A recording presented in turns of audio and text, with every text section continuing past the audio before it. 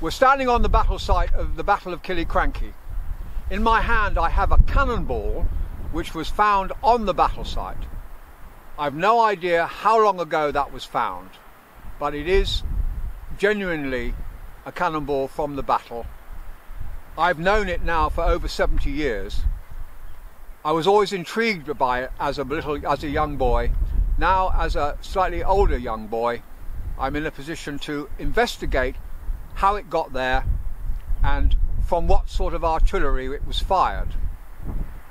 Now, before we go into examining the details of the artillery, it's well worth knowing that at the time of the battle, England and Scotland had separate parliaments. But from 1603, after the death of Queen Elizabeth I, they had a single monarch. Now, in 1685, James II of England, also known as James VII of Scotland, became the monarch of the three countries, England, Scotland and Ireland. He was a Catholic king, and there were members of Parliament who were of the Protestant persuasion who did not like the Catholic Association, so they invited William of Orange and his wife to come across and to become the King of England and Scotland and Ireland. Consequently, you had two camps, each supporting a different king. February 1689, that William and Mary were installed as joint monarchs. So, coming up to date to the battle of July the 27th, 1689, the Scottish government forces of the Protestant King William III and Mary, under the command of General Hugh Mackay, opposed the Jacobite forces supporting King James VII of Scotland under the command of John Graham of Claverhouse, also known as Bunny Dundee. The two sides were fighting for their own king of the same country. The battle itself is associated with a number of innovations. The Highland Charge, which was used successfully throughout the Jacobite campaign. The first use of grenades. The first use of platoon firing. And the introduction of socketed bayonet to replace the plug bayonet. But there's one other first. It's possible the only occasion in military history when anyone was hit by artillery fire and lived to tell the tale. In this instance, it was a Jacobite soldier who was struck by a cannonball fired from one of the government army's leather cannons. More about that event later. The so-called leather guns of the 17th century originated in the 1620s. That's more than 60 years before the Battle of Killiecrankie. The idea was to produce a light mobile artillery, and the idea came from Sweden and arrived in England in 1629. Until this time, most guns had been so unwieldy and heavy that they could only be placed in one position on the battlefield, provide an initial salvo, and then they were unmovable. A series of experiments were initiated aimed at producing a gun which was effective in giving protection against the enemy infantry and cavalry, which could be moved quickly to keep up with the advance or retreat of the infantry. Now let's look at the design of the leather gun. It's a little bit of a misnomer because it's not actually made out of leather. It is actually sheathed in leather. Here is a picture of a leather gun. It's got an iron core, and it's bound by metal rings and rope. And this is covered with a damp sheath of leather, which when it shrinks, the leather binds the whole formation together into a tight unit. Now, The idea sounds very good, but unfortunately what the leather did is it prevented the heat from dissipating from the cannon, and as a result the cannon tended to lose shape, and sometimes it even exploded. Now, there were times when additional gunpowder was put into the guns in order to increase the velocity, but this also resulted in an explosion which could possibly have severely injured the loader. Despite the problems with the leather guns, one point in their favour is that they, over a period of time, highlighted the usefulness of mobile fire support. On arrival from Sweden in 1629, witnesses of the guns said, "These pieces are of very great use and very easy and light of carriage. One horse may draw a piece and does execution very fair." Interestingly enough, leather-type guns were recorded in Korea from around 1649, but instead of a leather cover, the Korean model used thick paper saturated with grease. The Koreans, however, acknowledged the lightness and superior manoeuvrability of leather-type artillery. Leather guns were first constructed in England during the Civil Wars 1642 to 1646 by James Weems, a Scots veteran in the Continental Wars. In 1648, Weems was appointed General of Artillery in Scotland and was given exclusive right to manufacture leather guns. Most Scottish leather guns are attributed to James Weems and were quite probably made and tested in the Burnt Island Weems area of Fife. Compared to the Continental guns, the shorter Scots guns did mean range and accuracy were sacrificed, but the disadvantages may have been compensated for by their mobility and greater destructiveness at closer range. This picture of leather guns shows the longer version, which is more popular in the Continental design. Surviving leather guns can be divided into 6 main types on the basis of their size and number of barrels. There is a surprising amount of variation in calibre and barrel length, possibly as a result of imprecision in manufacture, as the guns may have been produced in great haste to deal with one or more emergency of the period. Mackay's leather guns were single-barreled. Now let's turn specifically to the details of the Battle of Killiecrankie. The government forces at the Battle of Killiecrankie were under the command of General Hugh Mackay. This is General Hugh Mackay, who wrote a detailed book about all the events leading up to and including the battle itself.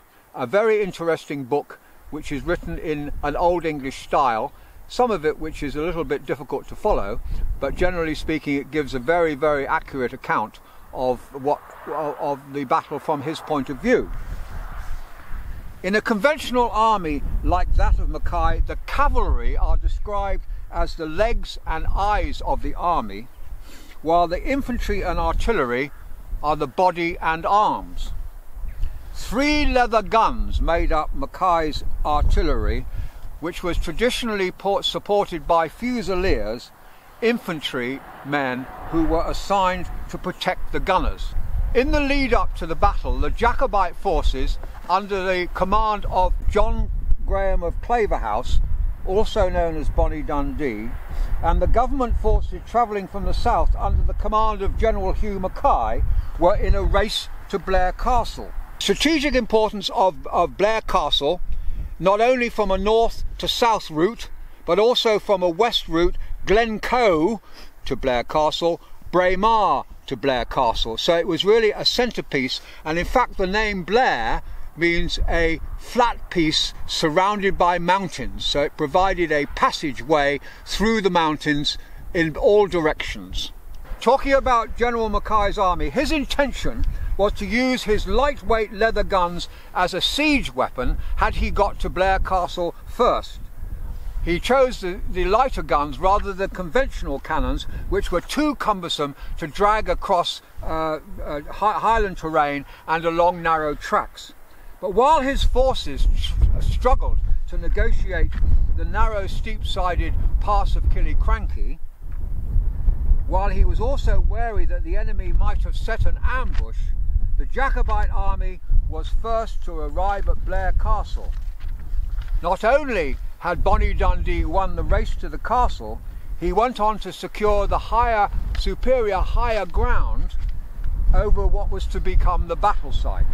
It's not known for sure whether Mackay's leather guns came with him from the Netherlands, where he spent most of his career in the service of William and Orange, later to be William III, or were manufactured locally by James Weems.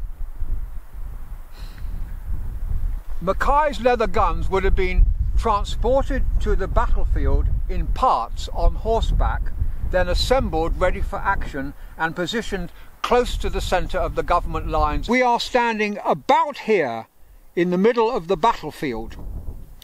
The Redcoat Army battle line runs through here, with the 3 leather guns artillery positioned in the middle of their lines. The Jacobite forces are based on high ground, which was taken by Bonnie Dundee after he arrived first at Blair Castle. And if we look above us, we can see the high ground behind us, which was obviously strategically a very strong point from which to attack the government forces. As Mackay could not risk starting the battle by advancing up the hill or retreating down the hill to the River Garry, he decided that he would remain in his position to see what the Jacobite forces would decide to do. They might either attack or retire. Finally, to promote the Highlanders and to induce them to engage, he ordered the leather guns to be discharged, but they were of little use. The carriages were much too light and broke after the 3rd firing. Mackay's leather guns did indeed fail miserably. Only one opposition casualty was reported, a Jacobite named Grant, who was a member of Glengarry's battalion. After being struck by a cannonball, he fell to the ground but jumped to his feet again without any injury, recording first and possibly the only occasion in military history when a soldier hit by artillery escaped unscathed and lived to tell the tale. So the Jacobite commander said, "Who needs to fear the enemy's artillery when all it could do was knock you over?" It's intriguing to think that this cannonball may well have been fired from one of Mackay's leather guns, but we'll never know if it was the one to strike the fortunate Grant of Glengarry's battalion. It is among a variety of artefacts recovered from the battle site over many years, reminders of the events of July the 27th, 1689. The failure of Mackay's leather guns might have contributed in a small way to the defeat of the government forces at the Battle of Killiecrankie. After all, under normal circumstances, artillery should be a potent weapon. Both sides suffered considerable losses, including Bonnie Dundee, John Graham of Claverhouse, the inspirational leader of the Jacobites, who fell in the final minutes of what turned out to be a very brief encounter. It has been reliably claimed that the 3 leather guns displayed in the entrance hall at Blair Castle are Mackay's artillery from the Battle of Killiecrankie. It has also been suggested, however, that they might have come from a Spanish galleon, part of the Spanish Armada, which was sank in Tobermory Bay in October 1588. Without their leather and rope coverings, they have lost their unique appearance. However, their place in history is assured. Now these are not the guns in Blair Castle, but they do show the leather guns without the leather covering, and you can see that how they're made up before the leather covering is put on them. Little more was seen of leather guns after the Battle of Killiecrankie, replaced as they were by more reliable cannon with greater firepower and improved manoeuvrability. May I suggest that the next time you go to Blair Castle, you make a point of looking for the 3 leather guns which are at the bottom of the staircase, just to the right of the entrance hall, and you can recall the history of those artillery pieces when you see them. I've got a couple of footnotes here relating to leather guns. Dear Sandy's Stoops. In 1639, a gun foundry was established in Potter Row, Edinburgh, to cast cannon under the eye of Sir Alexander Hamilton, known to friends and foes alike as Dear Sandy, a Scot who served in both the Danish and Swedish armies. Hamilton was known for his Dear Sandy Stoops, a frame gun comprising 4 bronze light cannon mounted together, possibly a refinement of the leather cannon invented in Sweden where he served, so there is a direct connection between the two. These cannon were said to be sometimes carried swivel fashion between 2 horses. They proved very effective in the Battle of Newburn outside Newcastle on the 28th of August 1640. The Scottish Covenanters defeated the English army partly due to the weight of the Scots' artillery bombardment. There was no weight of artillery bombardment from the leather guns used by Mackay in the Battle of Killiecrankie. Oh, here we go with another footnote, this one related to wooden guns. In a later development, some cannons were manufactured out of wood and used in wars in many countries. The wooden parts were invariably strengthened with metal fittings or even rope, as you can see. The use of wood could be dictated either by lack of metal or lack of skill to engineer metallic cannons. They were notoriously weak and could usually fire only a few shots, sometimes even just 1 shot, before bursting, much like the leather guns. The balls for wooden barrel cannon were made of various materials such as wood, stone, ceramics or steel. In some wars, fake cannons from a wooden log, sometimes painted black, were used to deceive the enemy. Misleading the enemy as to the strength of an emplacement was an effective delaying tactics, and both sides in the American Civil War used such fake weapons. This presentation was initiated as a result of my seeing this cannonball many years ago as a very young boy, and I found it a fascinating experience to investigate leather guns and even more details about the Battle of Killiecrankie. Now, it may interest you to know that as a result of this, other people have come forward with artifacts. One particular person we visited with what appeared to be a form of ammunition found on the battle site and dug up from under a tree in their garden. This is found on Killiecrankie battlefield. This one. My gosh! Well, I wish I'd found that. This was out there actually, when there was a tree came out of the garden, and that came up with the roots. It's difficult to know whether that would have been fired by, because the guns are quite big. The calibre is quite big. Right. I don't know whether that's, no, it wouldn't be a musket ball, would it? Yeah, it could be. You reckon so? He's certainly heavy enough. Yeah, you've done well. Oh, This is his first public appearance. You know what I mean? Can I just take it out of the thing just to... Yeah, just with it being dark and... Yeah, no, fine.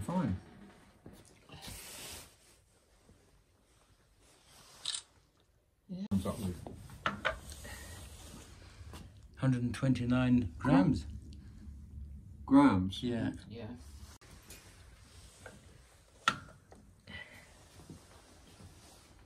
$28 grams. It's really interesting to think that the Battle of Killiecrankie only lasted about 30 minutes, And yet there's so much more to discover about the battle, how it developed, how it took shape, where the forces were positioned, and a great deal of that can be tracked down from the location of artifacts such as musket balls and buttons and various other items, cannonballs and other ammunition. And this means that the story of the Battle of Killiecrankie will continue to be developed over the coming years.